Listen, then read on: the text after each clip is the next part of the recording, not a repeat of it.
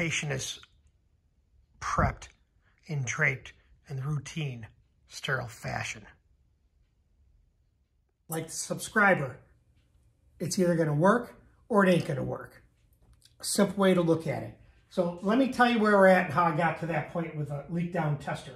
So the engine ran, you saw that, I was happy with everything. I'm like, okay, I'm going to just index all the plugs, which Warren Johnson said, by the way, is my pistons aren't done right if I have to index my plugs.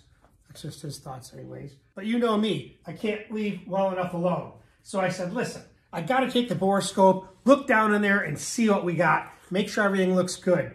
You know, because we reused the rings on this and pistons were cleaned up. All we did is have the crank fixed by Performance Crankshaft in Michigan. Thank you, Arlen Brown, for that. And we put new coated rod and main bearings. That was it. Bob Beach just cleaned up the rings, cleaned up the pistons. Barry brushed it, I think. Bingo. He said the rings weren't even broken, so we put them back in. So I said, well, I got to look down the bores and see what it looks like. Every cylinder looks perfect, man. I mean, I can't believe it. Except for number 2. Number 2 had some oil in it. So I got my syringe, got in there, and I sucked it out. Now, when I look at that, there's some on the rag that I used. I cleaned it out of there. So I probably have about, that's about almost 5 cc's. So probably about 3.5, I'd say 4 cc's with what I wasted, the tube and everything. So where did it come from? Well, it didn't come from the rings, I don't think, because it never smoked. You saw it run. It ran awesome, you know, once I got the needle and seat squared away. So I said, well, the oil, looking at it, I smelled it. It doesn't look burned. It doesn't look like it went through the engine. It looks like it's leaking from above. When I looked in there with the borescope, almost looks like a drop had hit the piston. And that as the piston sits, and there's a little oil trough, which I cleaned out and sucked out, which is that air, that oil right there. So it could be from a valve leaking, a valve guide, intake maybe, I don't know. First thing I want to do is make sure it isn't the rings, since I reused those. And I don't think it is. It runs too good. So let's go and do a leak down test on it and see what we find out. Now, with that said, I want to give a big shout out to Lake Speed Jr., the Motor Oil Geek. You got to check his channel out, guys. He's grown amazing. 190,000 subscribers with only, I don't know what it had for videos, 58 or so, not many. But people like to hear Lake talk. They like to hear what he has to say, and he has a lot of experience. Now, I had talked to Lake recently, and I want to give you a big shout out again, Lake. Thank you for sending me this brand new electric ring grinder. I appreciate that. He sent it to Dragboss Garage for future builds. It's a nice piece right there. So thank you for that. I may need it on this, depending on what we find out with this leak down tester. Because you know you're doing a leak down tester to find out where is that leak. Is it the rings or is it the valves that are leaking or somewhere else? So thank you for that, Lake Speed. And this is a Summit model. And I'll put a link on there if you're interested in any of that stuff.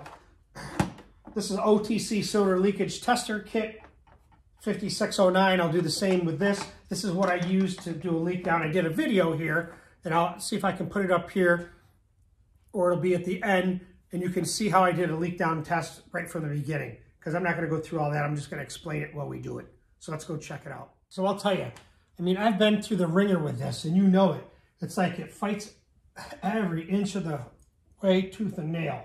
But whatever, that's racing, and I'm not the only guy that's been through it after I see all the comments that you guys put on there, and I appreciate that. Telling me the hard times you've been through and experiencing what I've been through. So it ain't that big of a deal. It makes it easier knowing that it ain't only happening to me. The theory is you have air coming in with a set pressure. You don't want to go any more than 100 PSI on this particular gauge set. You don't need any more. 100 PSI here, then you read it over here. The difference between the two tells you the leak down. So, and then I'll put in the little chart that they give you in the kit. But you guys can kind of figure that out. You know, if you got, 20% leak down, you got an issue going on. 15, you better be thinking about stuff. Let's see what we got. I like to see, maybe 6, 8. I don't know, it's a fresh motor on one hand, but the rings are used. So let's put the pressure in. There's 10. Look, they're already equal. 10, 20. Now I hear something leaking. Sounds like through the intake. But it sounds marginal. If that thing was leaking, you'd be seeing. Now remember, you got to be on top dead center on compression when you're checking this. You don't want the crank taking a ride. Something stupid happening. So there it is there. I got, I don't know, let me see. That's like, I'll put 90. 90%, and I got, it looks like almost 87 and a half. No, 88 to 89. I got about 89. But now it's gone up a little bit. So let's go to 100, see if it'll go. I don't know if my compressor will go that high. So there it is. What do we got? That's 100 PSI right here. And here it's 98%. I mean 98 PSI, which relates to what? 2%. So I think we're pretty good there. Now I can hear it a tiny bit coming through. So let's see what we can find out. Set that baby here. Patient asleep. Yep. Now,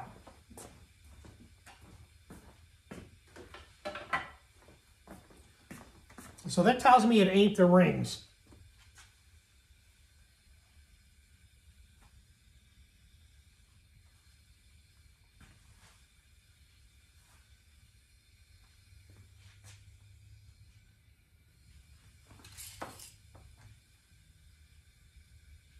Now, I can hear that going down into the pan.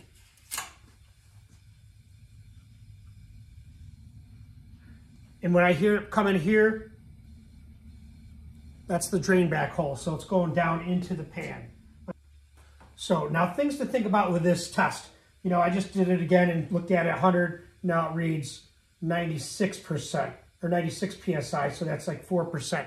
No big deal. This is fine. That's telling me that it's not the rings being a big problem. Now, it's probably leaking down past there. This thing is cold. It's not warm. You're supposed to do this when it's hot. I just want to do it as a screening test, so to speak, so I can keep going, you know, because I don't think it's going to be an issue. I'm going to go ahead and pull the carb off and look in the intake ports and see, you know, if there's an area, like if I could leak by a push rod tube. I don't know. We'll take a peek at it and see. But at least I know it's not a big, major ring thing. So what I'll do is, after I'll take the carburetor off, and then I'm going to take the scope, and I want to look inside the ports and take a peek.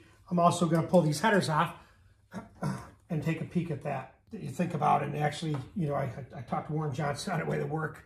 It's kind of funny. And we were talking about this, and he said, you know what? The thing's just sitting on a run stand. You got no cylinder pressure. You got nothing. You know, that motor, it needs to be beat on a little. And so that's what he said. He said, put it in the car and race it. So racing starts on Friday, which is today's Wednesday. There ain't no way I'm going to make it. I'm not going to rush. That's when I always have problems. I just want to make sure that I don't have any problems before I put it back in. And that's one thing I can say about this Mighty Mount. Once we figure out a couple of idiosyncrasies to come up with a solution, which Doug Schmidt had mentioned about a bell housing welded on to the arms of the engine hoist, so that it will be more mobile. You won't have to unbolt the bell housing. I think I have a great plan for that, and a better or a better starter bracket, because that starter bracket is way off. I don't know who made that or where they come up with that. Here's a couple pictures, and then you decide.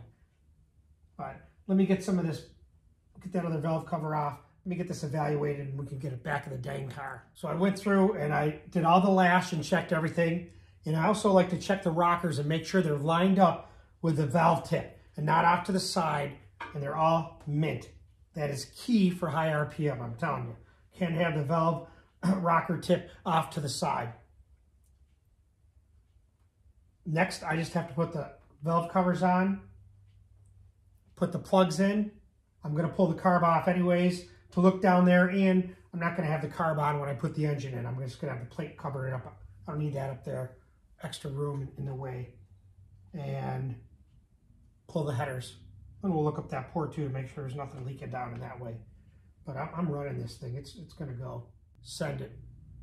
So let me show you what it looks like inside this intake manifold. I made some short on this before, but you guys probably haven't seen it. So Darin had done the intake manifold and the cylinder heads on this. So they're flowing, geez, I don't remember what they flow. Like 385 CFM at 600. So they're close to 400 CFM.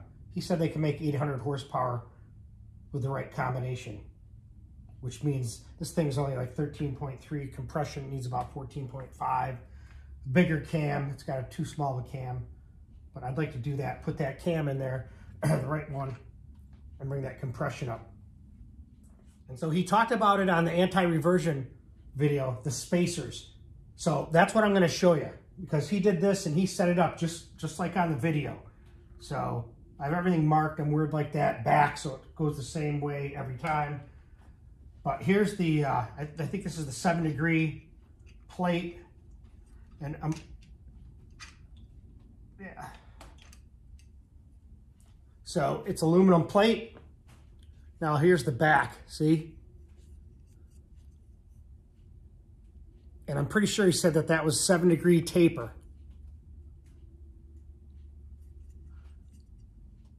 And Darin said this is key, especially for pressure recovery with this setup. You want to make sure, use it the same way that I set it, and that's why I marked it off. But I'll show you down here with the camera, and you can get a better look and see how this tapers right in. Darin did a lot of work to this intake. You really can't see it. He's good at hiding things, but you can kind of see here. Those runners have all been moved. You can see there they look like they got a little modification to them, maybe a little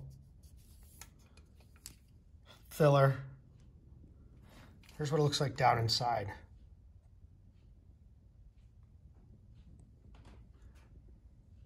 So it runs pretty well, just like this is what it looks like. I'm going to run it again and pull the carb and look at it, but it usually is clean just like this. I do notice that Q16 does stain the intake sometimes. I think it leaves some residue. Like there might be some right there if you look.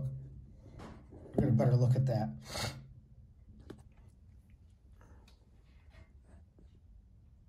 Now, you add that along with this spacer here. Like I said, I have it marked so I know how it goes. So that fits like that. And then this, I just have another gasket over here. And I find these Cometic gaskets work well. That blue stuff, I don't like any of those colored gaskets. Now, one thing I noticed, I did switch those needle and seats on the carburetor to the 120 steel because I had a Q16 and they kind of corroded what was in there, which was a Viton-based needle and seat. Viton is not good and compatible with alcohol, E85 probably even Q16 it doesn't like too much. But I noticed after I put the steel jets in there, I looked in the intake and I saw it looked like the throttle bores were wet, like it was leaking. Maybe through the needle and seat, I don't know. I took it out and I put back the 120 Vitons. And I'll just make it a serviceable item on the season. I'll pull the carb apart, put new ones in if I have to. But I don't want the thing flooding or having a problem sitting in the needle and seat leaking. I just need to put some heat in this thing and, like Warren Johnson said, torture it a little, see what it does. That's our plan.